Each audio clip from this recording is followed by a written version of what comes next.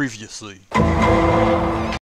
Woo! Officially finished the Gibb, guys. Yay! We made it, cart and caravan. We found epic water holes, drove kilometres of dirt, tried to catch a barra, and see the iconic Gibb spots.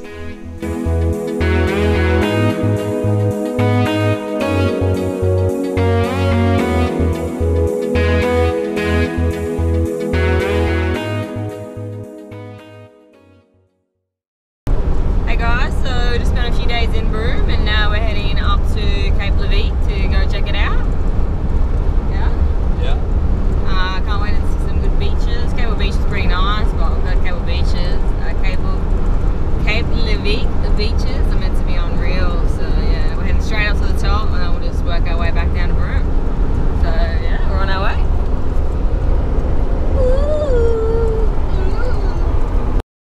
Once again, the dirt began, so the tyre pressures were dropped. It's approximately 200 kilometres to get from Broome to the top of Cape Leveque. The top half is sealed and they have begun works to seal the bottom half when we drove up. The corrugations weren't too bad on the drive up. We made good time, arriving at Gumbanan campground just after lunch.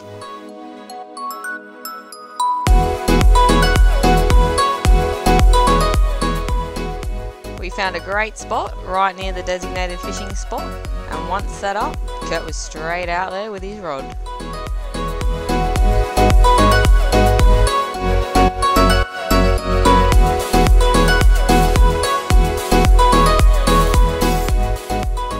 The next day, we drove just down the road to visit Signet Bay Pearl Farm.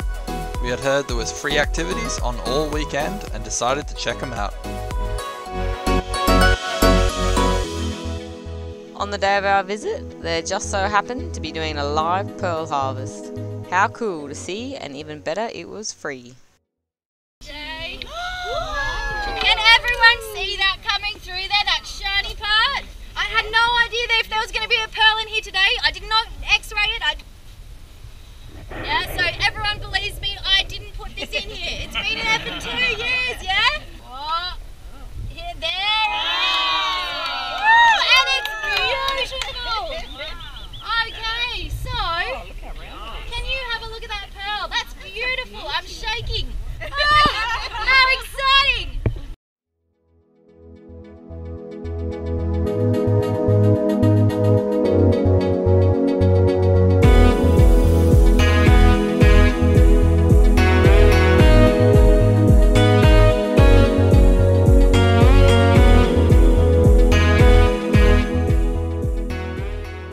The next morning, we woke up early to watch the sunrise. Once the sun was up and out, we both relaxed around camp for the morning before heading out to One Arm Point.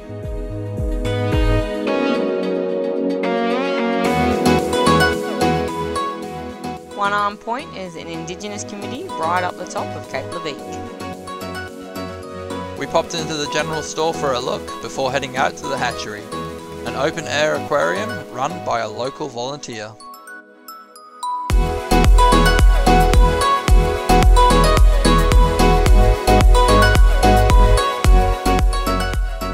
Brian, our tour guide, gave us a very informative tour about the place, what they do, and how it is helping the community.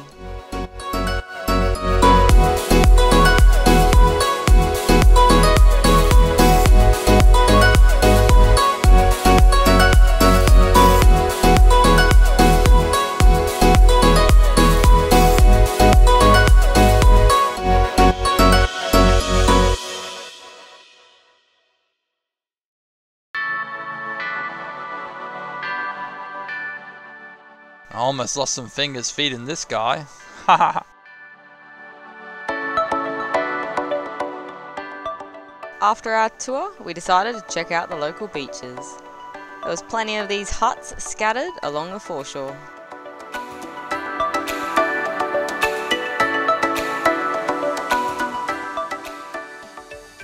We parked up and jumped in for a dip.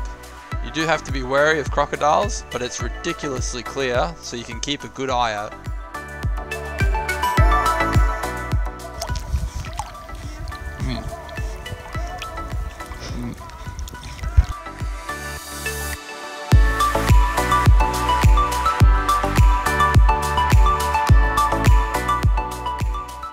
next day we drove up to Kooljaman. We grabbed a vehicle permit and headed straight to the beach.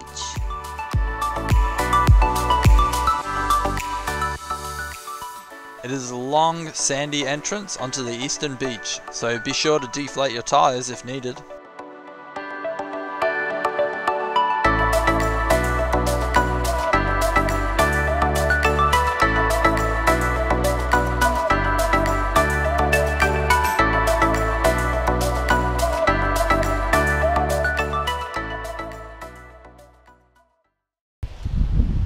Hey guys, so we're just at Kooljaman Beach up at Cape Leveque. Me and Rusty are just chilling and here with Kurt's parents. The boys are out having a fish, but check out this beach. So yeah, it's awesome. It's $35 for a car permit and 2 people for the day to drive on the beach, which is not too bad. Dogs aren't allowed up at the resort, but they're allowed on the beach, so yeah, no complaints here. Rusty's had a swim this morning. Rusty! So she's all wet and we'll probably we'll go in for another one soon. But yeah, looks like the boys might be catching something, so we'll go have a look, eh? We know what you're thinking, $35 to drive on a beach. Yes, but Kooljaman is one of the most popular spots to see up here, and we decided to see it once, then hear about it 1,000 times. We were getting bites, but just couldn't hook up anything as of yet.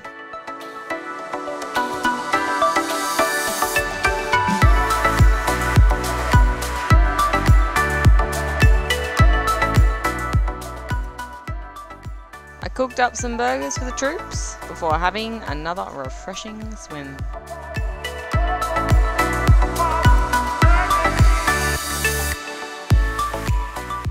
Ta-da! I hooked a garfish.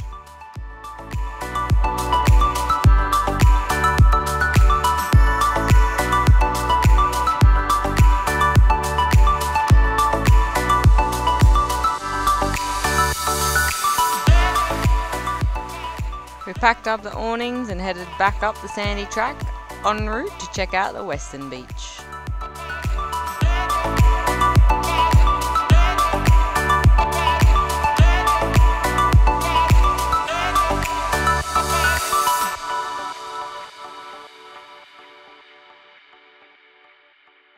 The western beach is quite a contrast different to the eastern side of Kooljaman, with bright red sandy cliffs.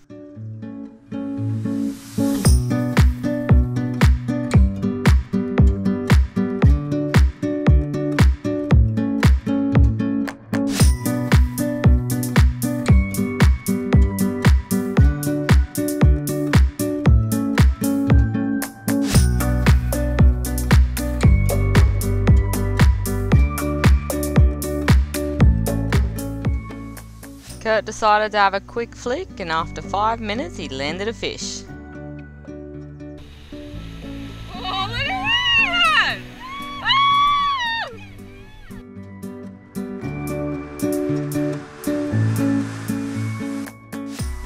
You! Finally a decent fish, a trevally.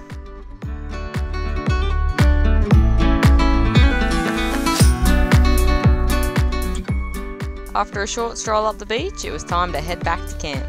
Kooljaman, you are pretty.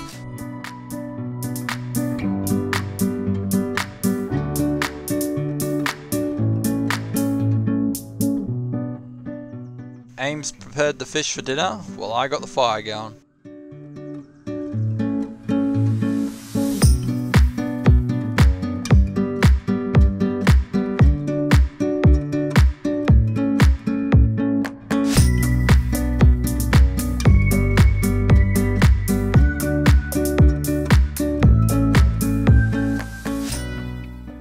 The next morning we headed back to Signet Bay for a morning out on the water.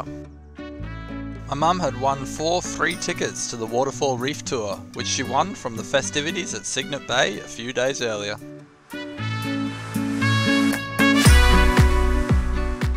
We jumped in the Sea Legs boat, which transferred us out to our touring boat.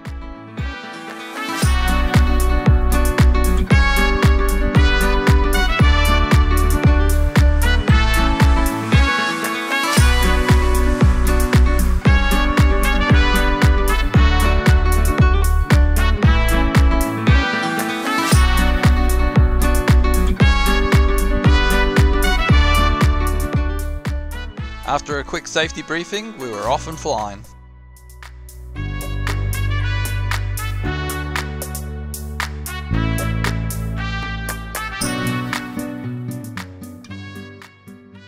We went and saw the pearl harvesters at work.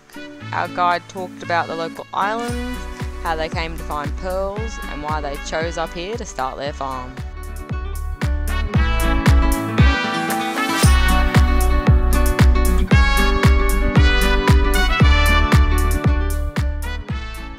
We saw whirlpools in the water, which were from the strong tidal movements in the area. Up next, Waterfall Reef.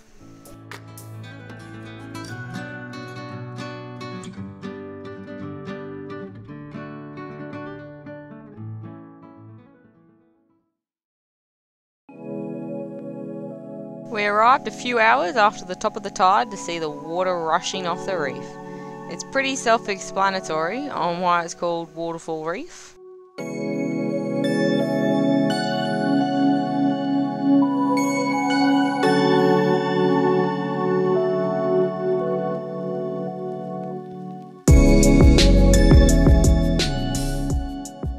During the 30 minutes that we idled around, you could see the noticeable increase on how much the reef was sticking out.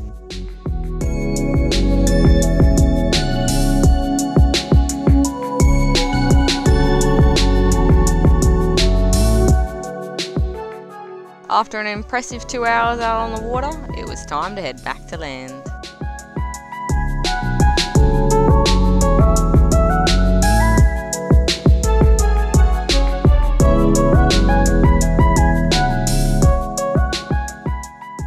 We transferred back onto the sea legs and got dropped back up at reception.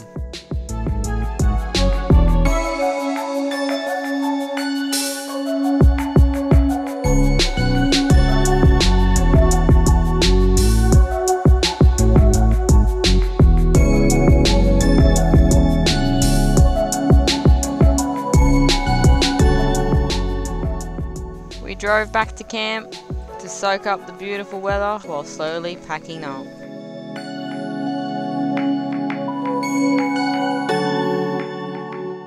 Gumbanan, you've been great, but it's time to continue on.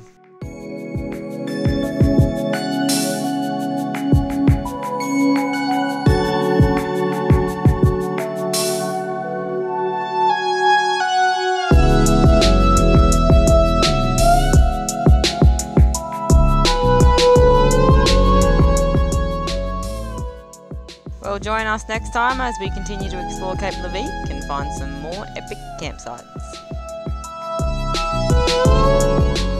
Love our videos? Why not help support the production on Patreon? Also, hit that subscribe button so you don't miss an episode. Cheers, legends!